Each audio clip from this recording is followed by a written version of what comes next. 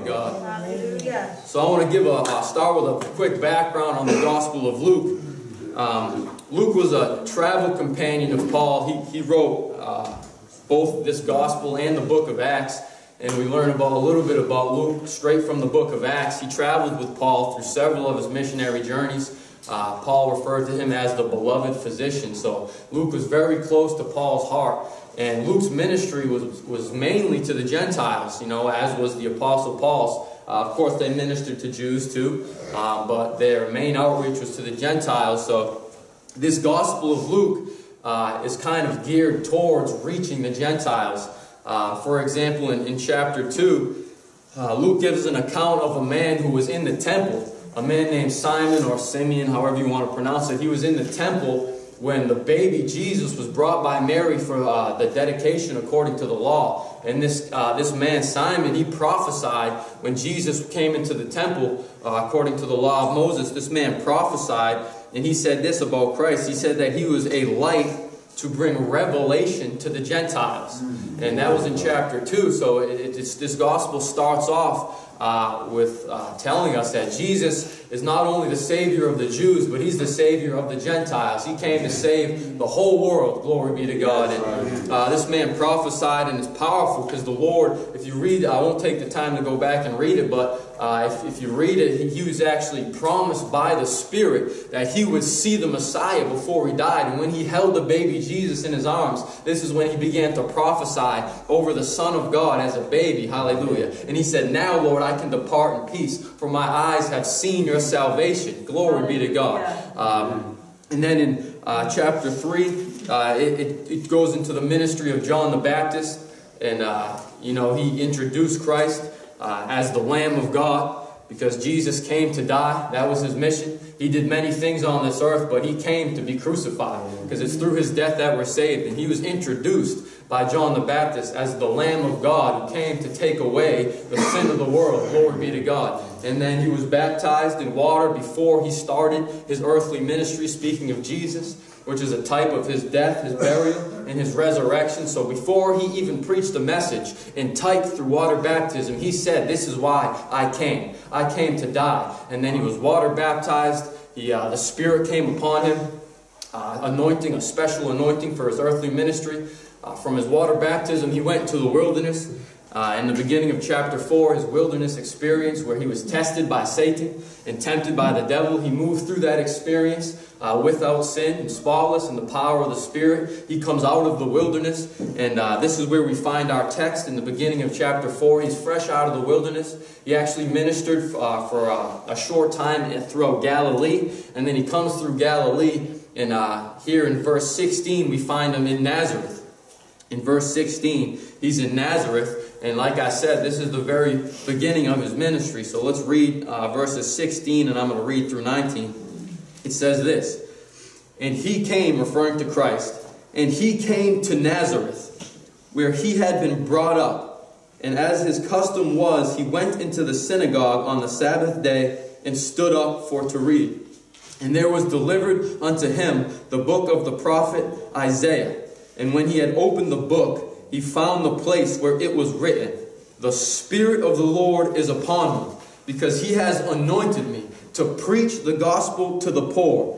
He has sent me to heal the brokenhearted, to preach deliverance to the captives, and recovering of sight to the blind, to set at liberty them that are bruised, to preach the acceptable year of the Lord.'" He said, "The Spirit of the Lord is upon me, because He has anointed me." And now when Jesus read this out of Isaiah, this is kind of a quick summary of what took place. He enters the synagogue as a visitor in Nazareth, even though they knew who He was, obviously, not only because He grew up there, but they had heard of miracles that He had already done in His ministry.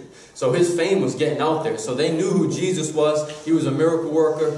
He was doing mighty deeds, and His fame was spreading. So He shows up in the synagogue, and as the custom was, He stands up, basically telling the ruler of the synagogue. When He stood up, He's saying, "I want to teach today." So He stands up. The ruler of the synagogue says, "Come on," calls him forth, and He hands him the book of Isaiah. Jesus didn't ask for it. He handed it to him. So this tells us that this was where this synagogue was in their weekly reading. Every Sabbath they would read from the Old Testament, the law and the prophets. They would move through it chronologically most of the time. And at this specific time, they handed Jesus the book of Isaiah. And when he opened up the portion that he was supposed to read for that day, he said, "The Spirit of the Lord is upon me." This was a messianic prophecy given through the prophet Isaiah 700 years, around 700 years before the birth of Christ. And Jesus said a few scriptures later, he said, "This day the scripture is fulfilled in your ears." So what he said to this group of Jews in the synagogue, he said, "I am the Messiah." Amen. He claimed, he was outright, he said it. He said, "I am the Messiah." This scripture is fulfilled today. He's saying, "I am the fulfillment of this scripture. Yeah. I am the anointed one. I am the one that God has chosen. His Spirit is upon me." He stood up and said it. He said, "I am." See, he's the only one who could preach about himself. Glory to God. He's the only one who is worthy to preach about himself. So I'm preaching about him. That's what we're called to do. He's the only one who can say, "I am the resurrection and the life." He pointed to himself. We point to him. Glory be to God. And he stood up and he said, "I am the fulfillment." Hallelujah. Yeah, go ahead. "I am the fulfillment of this scripture." Glory be to God. He has anointed me. He has anointed me. The Spirit of the Lord is upon me. So I want to minister this morning for a few minutes, glory to God, on a title that I've given this message, The Anointing of Christ. The Anointing of Christ. And there's three different arenas, so to speak, of the anointing that I want to touch on that Jesus refers to in the scripture. And I'm going to stay in verse 18 for the remainder of this message. I'll bring in other scriptures to correlate, but this is where I'm getting my main text from, in verse 18. There was three different arenas, so to speak, or three different reasons why Jesus says he was given the anointing. Now, he was anointed. Everything Jesus did in his ministry, he did through the anointing, the power of the Spirit. Now, I just want to touch really quick on the anointing and what it is.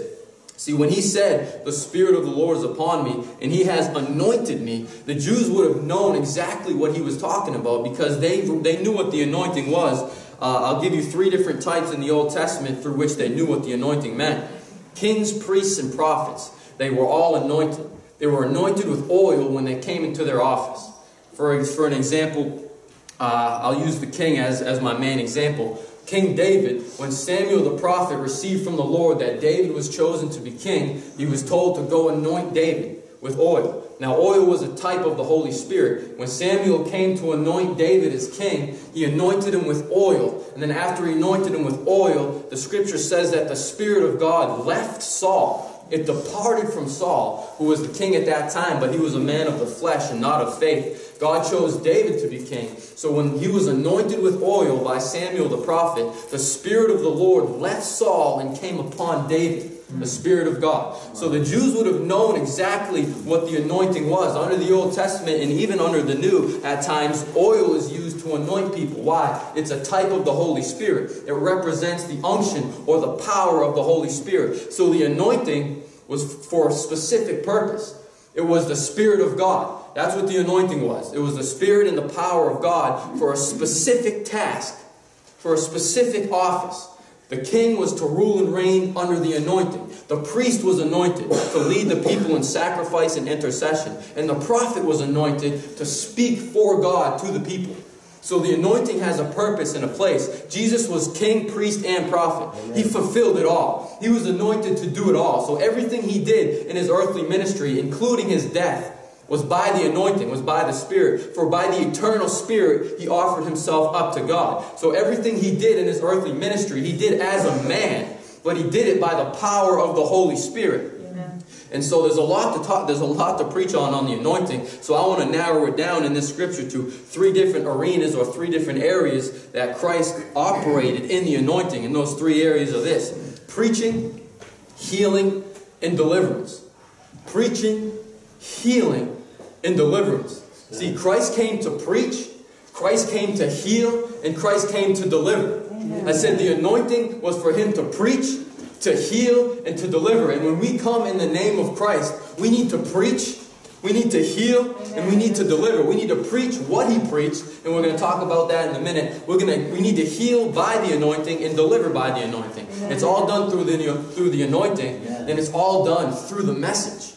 See, that's the key. He said, I came to preach. Amen. To preach healing and deliverance. It was through faith in His Word. Amen. Through faith in His Word that the anointing would flow. And Jesus said this. In verse 18, He said, to preach the gospel to the poor. He has anointed me to preach the gospel to the poor. So this is, He said, this is why I came. This is what the anointing is for. To preach the gospel to the poor. Now, preach the gospel, that phrase, preach the gospel, that's one Greek word. And it means to, like we would say, to evangelize or to announce the good news. To preach the gospel is one Greek word. And I'm not going to try to pronounce the Greek word because I'll just stumble all over the place. It won't help anybody. But it's one Greek word, and the meaning will help you. It means to announce or proclaim the good news. To announce or to proclaim the good news. So this is what He came. He said, I came to preach. Hallelujah. He said he didn't shy around it. He didn't pretend like He didn't have the anointing. He told them. He said, I got the anointing. Glory to God. Hallelujah. He didn't shy away from it. Glory be to God. You know, and it wasn't pride, it was humility. He said, I have the anointing. See, false pride says, oh, you know, I'll do my best. Maybe if the anointing shows up. No. Jesus said, I have the anointing. This morning, I got the anointing. Amen. God told me He would anoint me to preach His gospel. Amen. And if you preach the right message, glory to God, the anointing will be there. Yeah. Without the anointing, nobody gets blessed. Nobody gets touched. You need to know and believe that the Spirit of God is upon you to preach. He said, I have been anointed to preach the gospel, to preach the good news. He said, I have the Spirit, and by the Spirit I will proclaim the gospel. And see, under the synagogue and how everything worked, what would normally take place when a rabbi would teach, they would read the scripture. So he would read, you know, Isaiah 61, and then they would read commentary about what other rabbis before them had written about that scripture.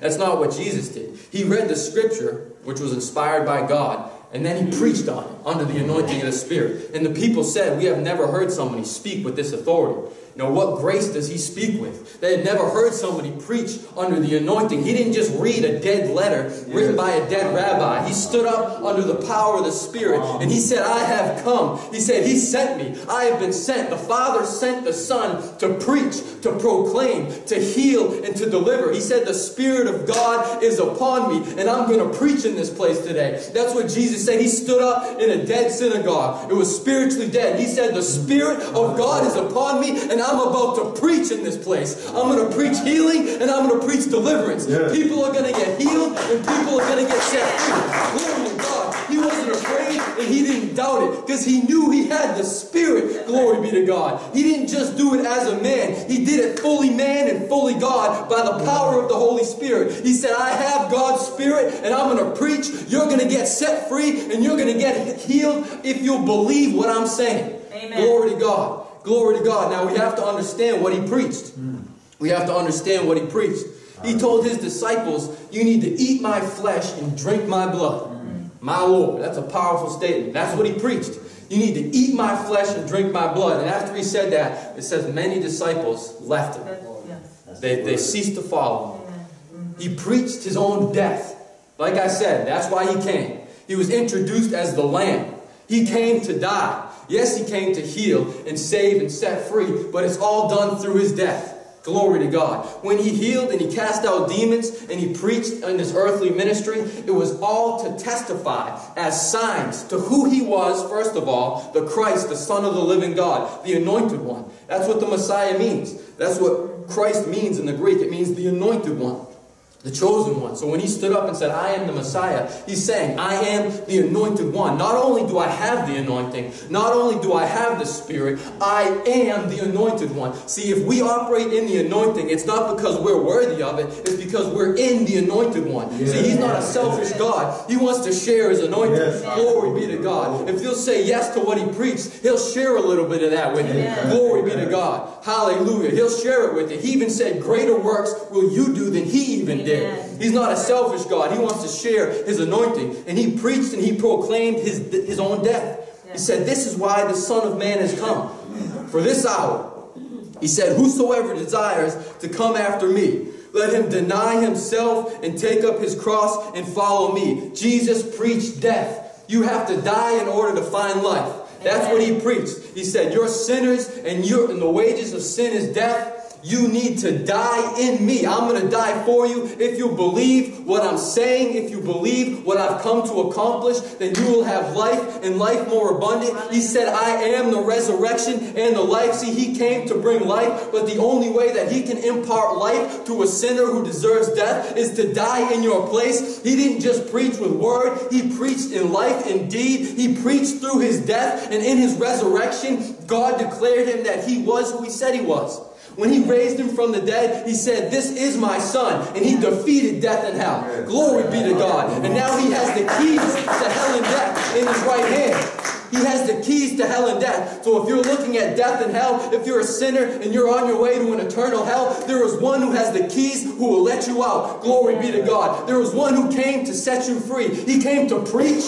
He came to heal. And he came to deliver. I said the anointing of Christ has been given to preach, to heal, and to deliver, and he's no longer on this earth. He's seated at the right hand of the Father, but the anointing of Christ, glory to God, is still in the earth, and he's still preaching. I said he's still preaching. I said he's still preaching. He's still healing, and he's still delivering. Glory be to God. He's doing it from heaven through his chosen servants. He's doing it through you, all who will believe, whosoever will, come and drink. Come and drink from the water of life freely. I said you can have life and life more abundant if you'll just believe in what he preached. If you'll just believe in his healing. If you'll just believe in his deliverance. He's still healing. He's still preaching. He's still delivering. Glory to God. What do you need? He's still healing. If you need healing, he will still heal you. If you need deliverance, he will still deliver you. I said Christ came to preach. I said he came to preach, he came to heal, and he came to deliver. What do you need? I said he was sent. He came and he said it is finished. He didn't leave it halfway done. He finished the job. I said he preached, he healed, and he delivered. Satan tried to tempt him, and he moved through spotless, without wrinkle, without sin. He offered himself up to God by the Spirit. The anointing of Christ, glory to God. The anointing of Christ cannot fail. Hallelujah. And if you're in him, I said if you're in him, no sickness, no disease, hallelujah, no bondage can hold you down. He came to preach. Hallelujah. He came to preach. Glory to God. What do we need to do? We need to preach. We need to preach. We need to preach that Christ heals. Christ delivers. Hallelujah. Christ will set you free. That's why he came. That's why he came. Glory to God. Glory to God. He came to preach.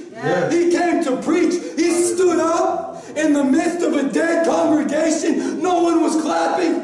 No one was shouting. But he still preached. Hallelujah. Glory to God. I don't preach for the clap, but you can clap. I don't preach for the shout, but go ahead and shout. I preach because I have the anointing of Christ. I am in him.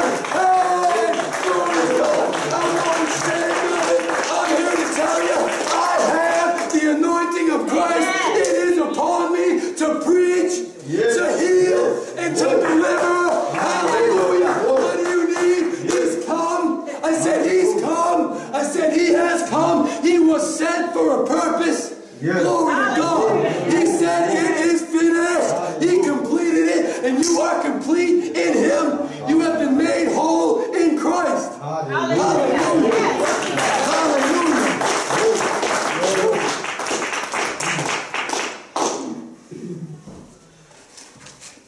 Amen. Hallelujah. To heal. Hallelujah. Praise God. Preach it, brother. Gonna catch my breath for a second. You want some water? I got some. Thank you. To heal. Thank you, Lord. He came to preach. He came to heal. Point number 2. To heal. Hallelujah. Jesus heals. Hallelujah. Glory to God. Hallelujah. I want to look at the context of what he said here. Hallelujah. My Lord, it's so good. Hallelujah. Jesus, my Lord, it's so good. If you'll get a hold of this. He said to heal. Now, this word heal, I want to read it in the definition of Zodiades, which is Greek concordance and gives you the Greek definitions of words. And this is the definition it says, to heal. It says metaphorically of moral disease. You got to get this. To heal or save from the consequences of sin. Of moral disease. He said heal the brokenhearted. Yeah. See, in the context of this verse, he's not talking about your body. That's right. Amen. So for a moment, I just want you to get your mind off your body. I know you can be painful. I know we need healing in our bodies oftentimes, but he didn't come to heal you physically until he heals you spiritually. Amen. I said, I believe in physical healing. I believe Jesus heals the body. But I'm talking about the context of the scripture for a moment. I want to state that again. I believe Jesus heals physically. If you need a physical healing today, I'll believe with you. Hallelujah. I'll lay hands on you and I'll believe that he'll heal you. Glory to God. I believe in physical healing. But in this context, he says to heal the brokenhearted. This is the priority of God. You want your heart. If you give him your heart, he'll take care of your body. That's right. Yes. Now, Amen. brokenhearted, it means this. It means a heart that has been crushed and broken by sin. My Lord. So he came to preach the gospel to the poor in spirit, empty of spirit, and to heal the brokenhearted, those who have been crushed by sin, my Lord.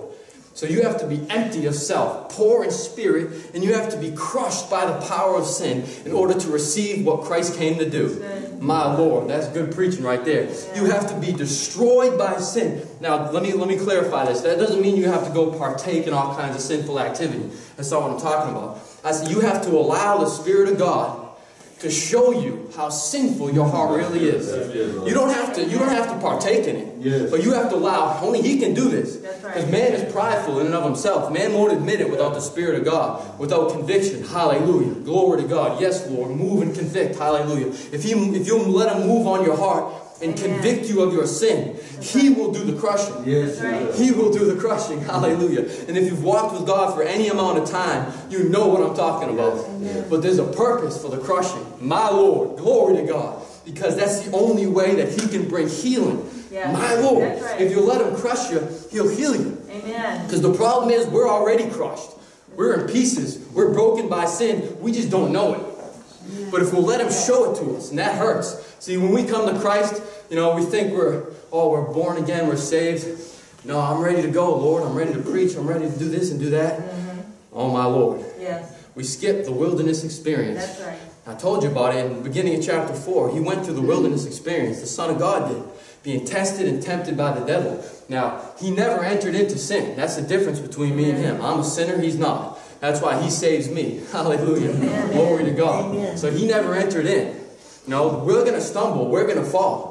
But if we'll move through that wilderness experience and hold on to the one who never did stumble, glory to God, hold on to the one who never did fall, when we walk out of that wilderness, we'll walk out just like he did, in the power of the Spirit, in his righteousness. God will look at us like we never did stumble, like we never did fall. He'll even clean up the big mess that we left behind us in the wilderness in the meantime. I said sometimes we can make a mess in the wilderness. Sometimes we can fall and stumble and make a mess of our family, of our personal lives, of our finances, of our physical body. We can do destruction. I know my body took a toll on drugs and alcohol big time. And I still suffer from some of the things that happened to me when I was using all the time. My shoulder's never been the same.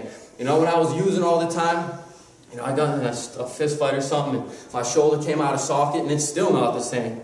And honestly, I don't even really care. It doesn't bother me that much, so I don't really care about it. But if it did bother me a lot, then I'd be believing for healing. So sometimes, things can happen when we're in the world. That's what I'm talking about. When we're in the wilderness, even as Christians, and we'll make a mess. We'll do something. Will affect, whatever, our families, our bodies, but Jesus came to heal. Hallelujah. He came to heal, and if you'll move through that in faith, he'll bring healing to every situation that needs it. Family, your heart. But first you want your heart. This is what I really want to focus on. This is what I felt like the Lord was really dealing with me yesterday about personally in my life. If I'll let him heal me, my heart, that's why he came, to heal the brokenhearted, then he'll heal through me. He'll heal situations through me. See, he wants to pour his healing power into you and then use you as a vessel for healing in the situations that need it. My Lord, glory to God. I said He wants to use you to heal your family. He wants to use you to save your family. He wants to use you to heal every situation that's been broken by the consequences of sin. Sin kills, destroys. That's what this devil does, and that's what sin does. Sometimes it's the devil, sometimes it's just us. Amen. Sometimes it's just our own sin. Amen. It steals and it kills and it destroys. But Jesus heals. Amen. Jesus heals. Hallelujah. Jesus heals. Healing means to make whole. To make whole. See, when sin does is it separates us from God. When Adam sinned and walked away from God, he was incomplete. His fellowship was incomplete. He was no longer whole. Sin broke that fellowship, broke that anointing. It broke the anointing of Christ. Sin breaks that anointing. But if we'll stay in faith, I said if we'll stay in the faith, then no sin, no devil, no demon can break that anointing. Glory be to God. Even your own foolishness can't break the power of that anointing if we'll believe what He preached. If we'll believe in who He was and what He's done, nothing can break that anointing. I said, not even your own foolishness. Glory be to God. See, the Lord can deal with foolishness. He can deal with sin, but He can't deal with unbelief. If you believe Him, He'll clean up that mess. He'll clean up your sin. He'll make you whole by the healing power of Christ. I said, the anointing of Christ heals. All we need to do is believe. Is believe. Jesus said, only believe. Only believe. How many times did He say, your faith has made you whole? Let it be according to your faith. Hallelujah. Let it be according to your faith. As an illustration, in Mark chapter 2, you probably read the story before.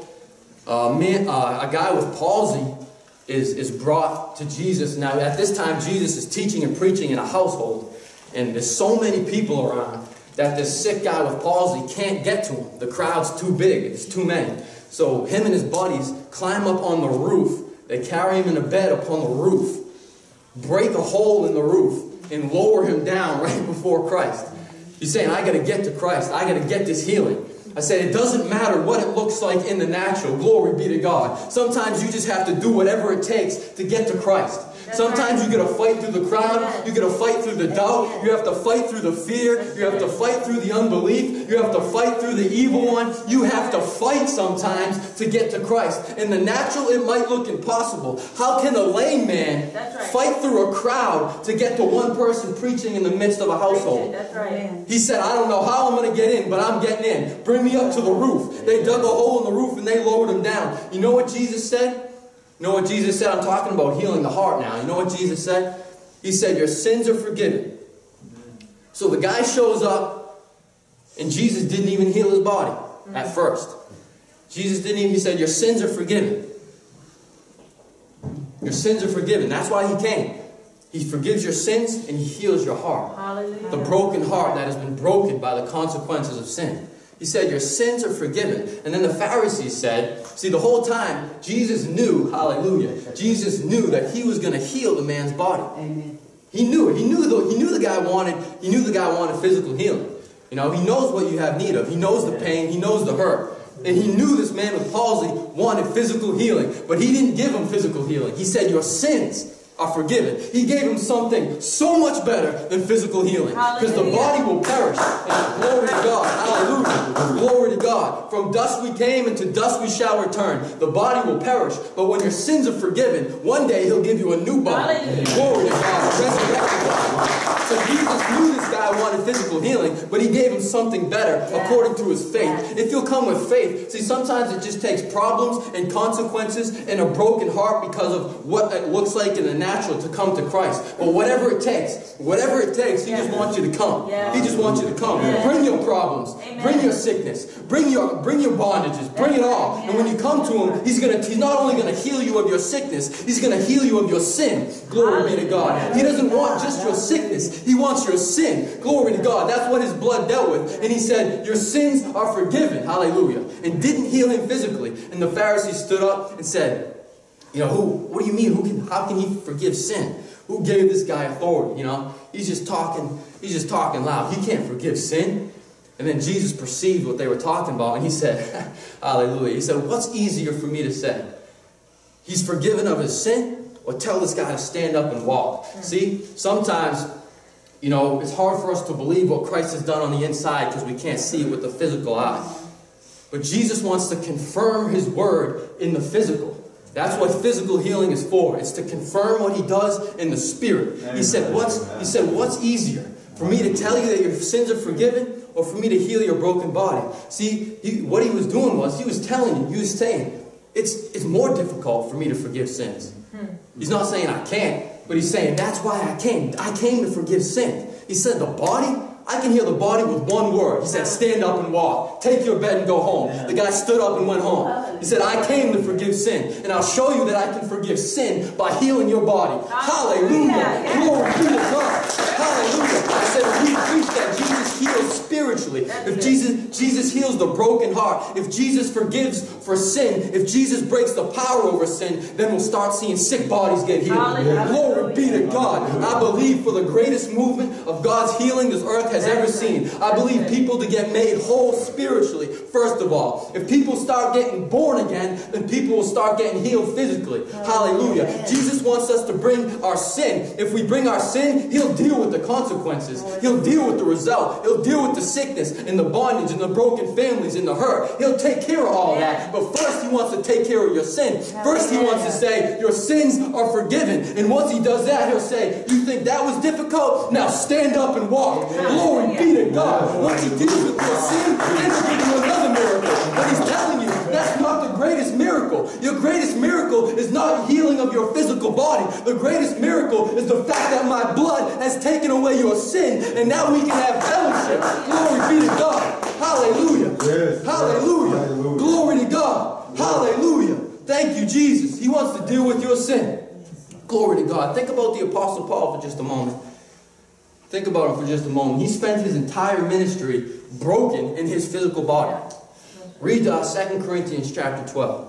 It talks about shipwrecks and getting beaten and stripes and suffering. And he went through it. And when he was beaten, they didn't just smack him around a little bit. They tore the flesh off his back. 39 stripes by the Jews with a whip that had 5 tails on it. Sometimes tied in with bone and glass and rocks. Hit him 39 times. Grown men. Grown men. This is what he did. And when he went into the synagogue, he knew most of the time he was going to get a beating. He went in anyway. Glory to God. Because he knew Jesus heals. Yes. Jesus heals. Jesus heals. He didn't care about his physical body. Glory be to God. He knew what he had in the spirit. And he knew one day he was going to get a new body. But right now, I'm healed spiritually. So whatever happens in this physical body, let it be for the glory of God. If you want me to be sick, I'll be sick. If you want to heal me, then heal me. But I want my sins forgiven. Glory be to God. And if you come to Jesus with that heart, that if you want him to deal with your sin, you will receive your physical healing. Glory to God. He doesn't want to leave you in pain and suffering. He's going to deal with all the consequences of sin. But sin is the root. Sin is the reason why he came. That's right. He didn't come for the physical body. He came for the inner man. Hallelujah. Amen. Glory to God. The third point, deliverance. Jesus came to preach. He came to heal. And he came to deliver. Hallelujah. Deliverance, it means freedom, liberty. 17 times this word is used in the Greek in the New Testament. And 12 out of those 17 times, it's directly followed by the words of sin. So deliverance is directly tied into sin. Deliverance from sin. He didn't say deliverance from your circumstance. Glory to God. See, this is something that was kind of made real to me when I did prison ministry for a little bit. I didn't do it long, but I've been to death row, and you're ministering to guys that will not get out of prison. They have killed somebody, so they're going to die in prison. They're not getting out. So if you preach that Jesus came to get you out of the physical prison, then your gospel is foolishness. Mm-hmm. Even if they did get out of the physical prison, what's that going to do for them if they die lost? That's right. You see what I'm saying? Jesus came, glory to God, to preach deliverance, freedom from sin. When you tell that man who's dying in his cell, glory to God, that Jesus saved you from your sin, that he can forgive you of your murder, and you can have eternal glory and fellowship with God, then that cell means nothing. That cell means nothing. That cell means nothing. You can be in prison and still be free. Hallelujah. Glory be to God. I said you can be in prison and still be free. And when they hear that message, glory be to God, under the anointing of Christ, the anointing of Christ delivers from sin. Delivers from sin. And if He delivers you from sin, glory to God, He will clean up your circumstance. Amen. He will do miracles in the surroundings. See, for a long time, when the Lord puts you in a trial, and you're like, Lord, I want you to do this. Change this. I don't like this in my life. Change this, change this. And He's saying, I want to change you. Yep. I want to change you. If you let me change you, then I'll take care of that. I'm going to take care of that. See, I can take care of that with one word. But you have to let me change you. You have to yield to it. And sometimes it takes horrible circumstances for us to come to Christ and say, okay, Lord, I give you my heart. I don't just want the physical blessings. I don't just want you to clean up my mess. I want you to clean up the mess that is inside. Amen. I want you to clean up the mess of my heart. I want you to change me. I want to know you. See, that's what He wants. He wants to know you. He wants to deliver you from sin. And if He does, He'll clean up those circumstances. See, I believe He heals physically, and I believe He'll clean up your physical circumstances. I believe that. But that's the first priority, is to heal your heart and to deliver you from the bondage of sin. Glory be to God. Amen. Glory be to God. He said this, preach deliverance to the captives. That word captive literally means a prisoner of war. A prisoner of war. My Lord, we're in a warfare. I want you to know that. This is no game. This is life and death. This is eternity in heaven or hell. We need to wake up. We're so dumbed down with foolishness and everything in this country. Mostly, riches and money and all that stuff. And I thank God for it. I thank God for the blessings that He's blessed us with in this country. Don't get me wrong. But sometimes we can let those things dumb us down to what's really going on in the spirit. I said we're in a warfare. People are dying every day, overdosing. I mean, my generation is filled with drug addicts overdosing on a daily basis. If you just look at the newspaper, I mean, it's constant. Amen. We're in a warfare, and they're dying and going to hell. That's something that's not real to us. This is no game. This is eternity. Doesn't matter if you're young or old. We're talking about eternity. This life is like a vapor. It goes by like that. And Jesus came to bring deliverance from sin. So we don't have to fear death. Glory be to God. We don't have to fear sin. We don't have to fear the enemy. He came to bring deliverance. He came to set the captive free. If you're in captivity today, if you're a prisoner of war, if you're bound by anxiety, depression, pornography, lust, covetousness, greed, it doesn't matter. Fear, doubt, unbelief, it doesn't matter what your bondage is. If you're a prisoner of sin, then Christ came to set you free. I said He came to deliver. He came to preach. He came to heal. And He came to deliver you from your sin. It doesn't matter what you're struggling with. See, most of the struggles are right here, and nobody else even knows. Sometimes we're outspoken about it, but if you're like me, I don't like talking about my problems. I'm real. I internalize everything, and I just walk around mad and whatever. You know what I mean? Amen. That's me. That's me too. See, he knows though. He knows. That's what I love about the Lord. You don't have to talk to other people.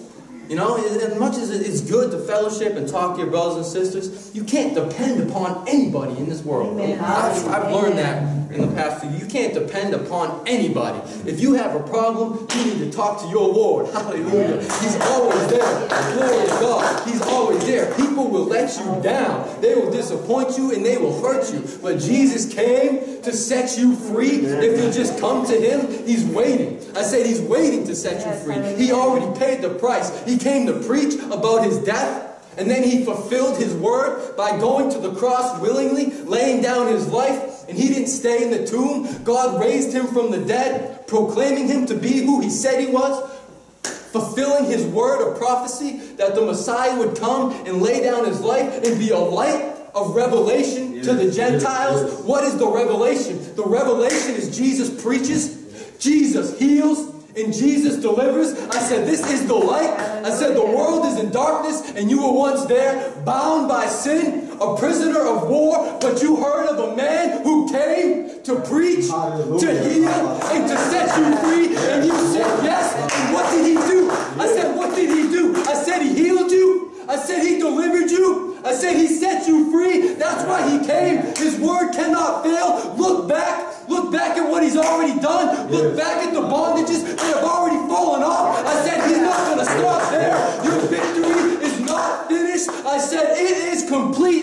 Christ, you will continue to grow in victory. You never come to a place and you say, I have it all. His victory gets greater and greater every day. He wants to bring you into a greater depth of freedom. He wants to bring you into a greater depth of deliverance. If you think you're done growing, then you need to get into the presence of a holy God, and He will reveal your sin. He will reveal your weakness, but He won't leave you in your pain. He won't leave you on your face. He will breathe resurrection life into you. He will raise you from the dead. Yes, He'll point out your sin. Yes, He'll show you that you're wicked. Yes, He'll show you that you need freedom. The reason is because He came. I said He'll show you that you're a prisoner. He'll show you that you're in captivity. Because He came to set you free. And if you won't admit that you're in captivity, then you'll never experience the freedom that is found in the Son of God. Hallelujah.